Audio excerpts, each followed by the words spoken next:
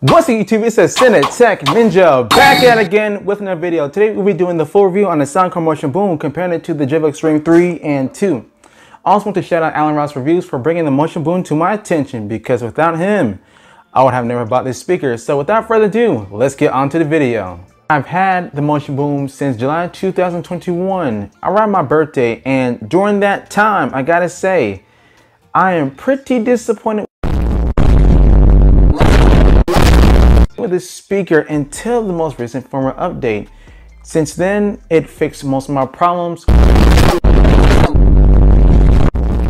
More on that later. Moving on to the features, start off with the Motion Boom. This is a mini boombox like the JBL Xtremes, weighing in at 4.4 pounds with the dimensions of 13.62 inches wide, 5.83 inches long, and 7.87 inches tall. The Motion Boom is a compact powerhouse that you can carry around with ease with a built-in carrying handle. However, it does not come with a carrying strap like on the JBL Xtremes, but you can buy one on Amazon for $20. And if you ask me, that is a must-have accessory. Soundcore claims up to 24 hours listen time for the Motion Boom 10,000 mAh battery, but when the volume is set to max, I'm only able to get 5 hours 43 minutes and 24 hours 52 minutes when the volume is set mostly at 60%, then 70%, because this speaker just took too long to die. The bad news is it takes forever to charge, 6 hours 43 minutes to be exact, which makes this the slowest charging speaker I have. The Motion Boom is rated Bluetooth 5.0. I'm able to get around 95 feet in range while supporting SVC audio codec, which means whenever you're watching your videos, lip sync is going to be an issue. The Motion Boom is rated IPX7 water resistant down to 3.5 feet for 30 minutes. It is not rated for dust, but it can take some. Just note that dirt and debris can get caught behind the grill, and you need a metal pry tool to remove anything on this speaker. Moving on to the speaker setup, this is pretty interesting. The Motion Boom has two 2.5-inch woofers, titanium woofers that happens to be just as strong as steel, but 45% lighter and highly corrosion resistant, with two plastic passive radiators on the sides. Good job, Soundcore. Pushing 30 watts, and I would say that this is low, but this speaker does get really loud. I'm gonna keep the spec list short for the Xtremes because I already did a full review on them. So if you want to see that video, it will be linked down in the description below. Moving on to the Xtreme 3, it is rated Bluetooth 5.0. I'm able to get around 85 feet in range, while the Xtreme 2 is rated Bluetooth 4.2. I'm able to get 110 feet in range. The Xtreme 3 has a 5,000 mAh battery. I'm able to get around 4 hours 25 minutes on maximum power and 6 hours 15 minutes when the volume is set between 50 to 60%.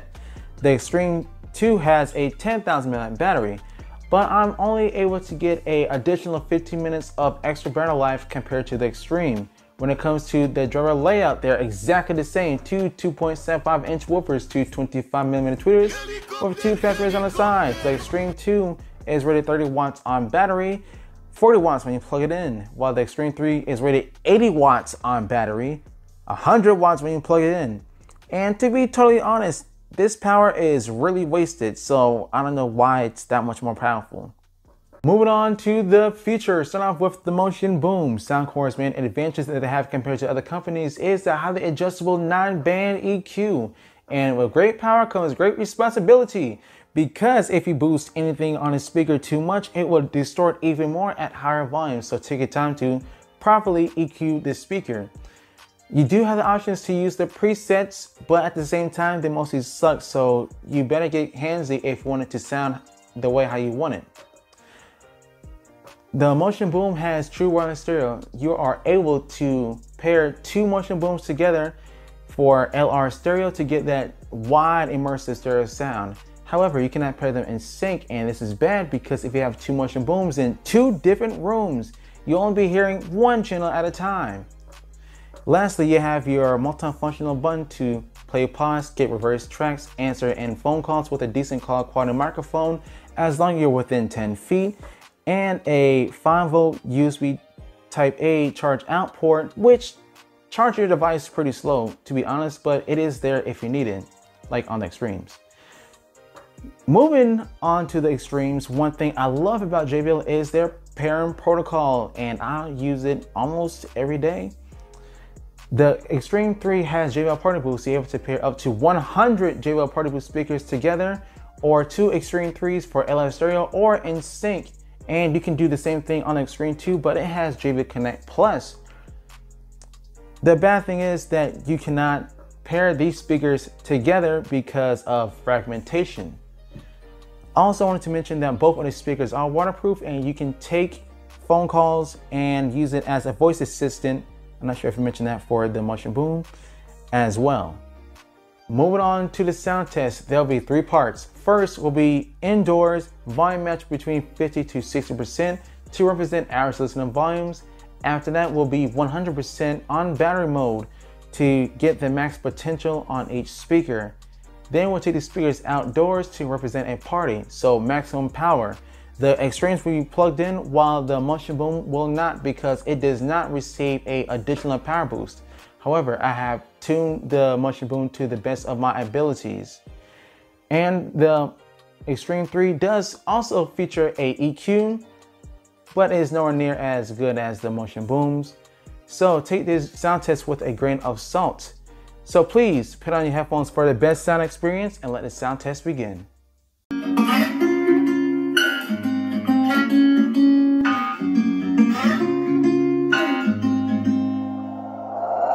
We'll be driving down the state, yeah. Look around for the next crowd, yeah. Going our own way, trying to find a new road, yeah. We'll be going in circles, trying to find a way, searching for the things we do, yeah. Drive top without a choice, yeah. Hair blown round to the window, singing stupid noise around you. I just wanna get to know you. I wanna go far to the coast, yeah. I wanna drive fast to the ocean. I wanna know all of you. Growing old like a ghost, yeah. I wanna have kids of my own, yeah. Live a life till it's over. But until we do, it's sleeping too long.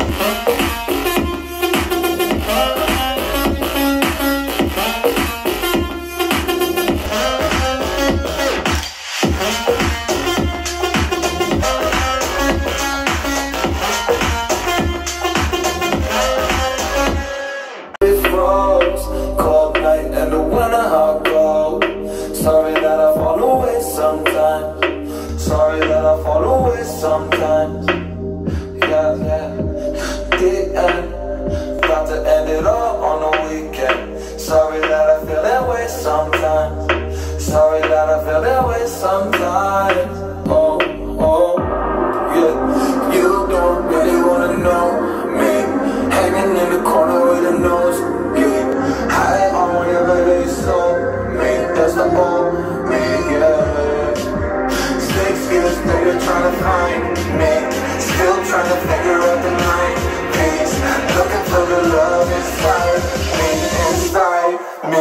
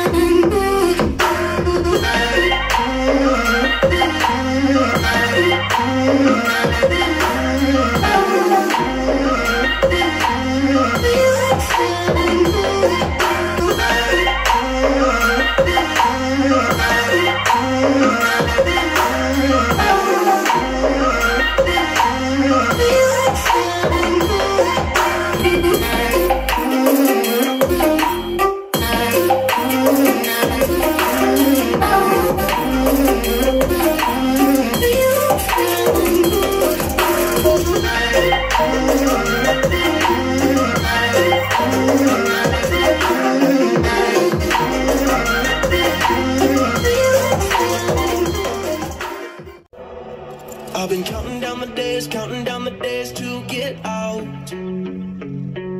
I've been looking for a way from this town. And you're too far away to help me now. So I'm counting down the days to get out.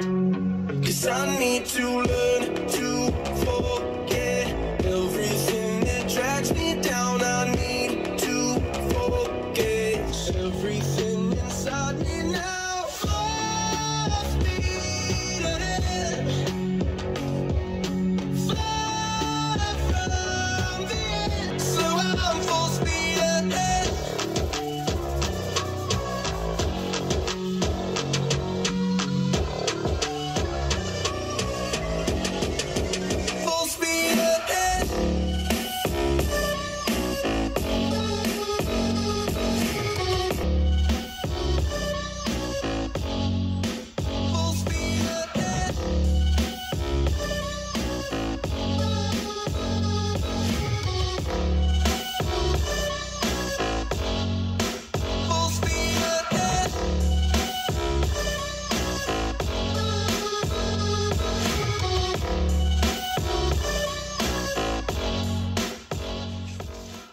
back for that sound test. Hopefully y'all enjoyed that. The Motion Boom is the best bang for your buck.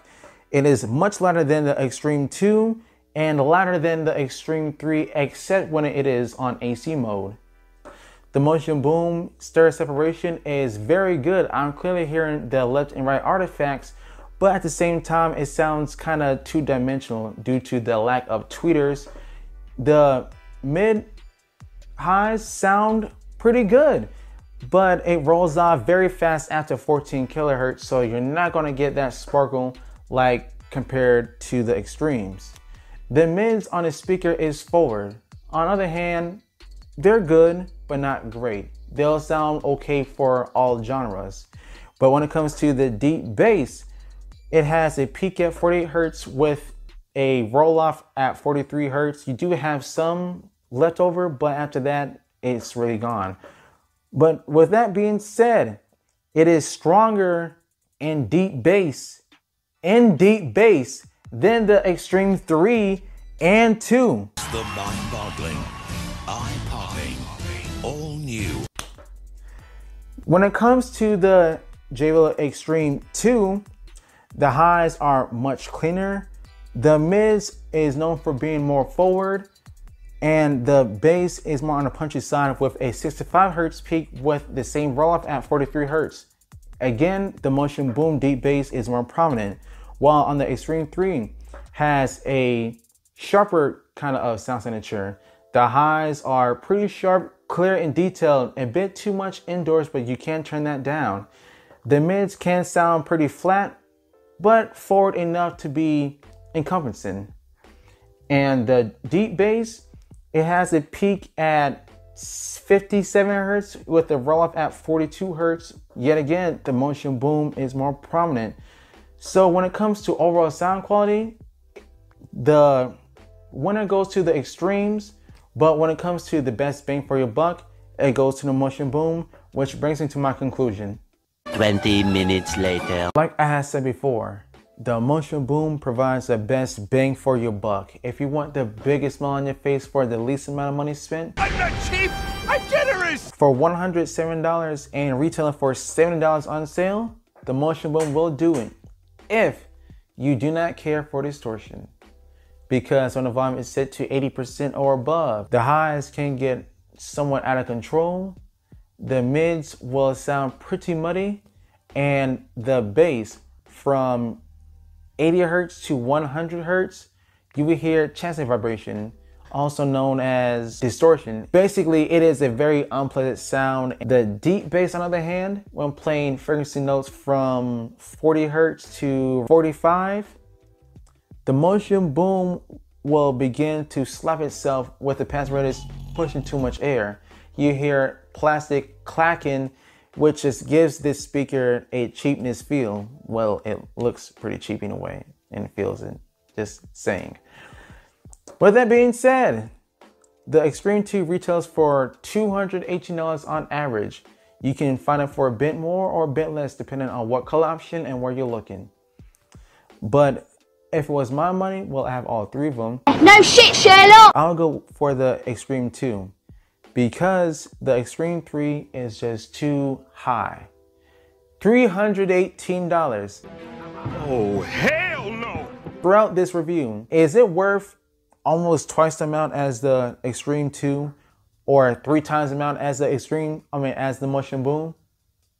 No, there is no feature that can justify that high price. The only way I can recommend it, if you have JBL Party Boost speakers and you just got to have the Xtreme 3, go ahead, get it. It is your money. But going back to the Xtreme 2, it is not the best sounding speaker here, but it is a overall safe option. You're getting quality sound, you're getting just a overall good package for $218. I can recommend it, but if you can find it lower, like around 200 to like 180, which I have found it for, then I say jump on it. So this brings me to the winner.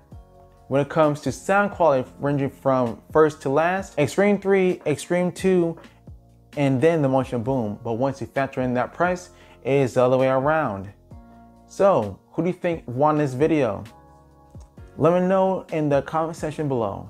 Besides for that, I thank you so much for watching. This has been the Cinetech Ninja. I'll catch you next video.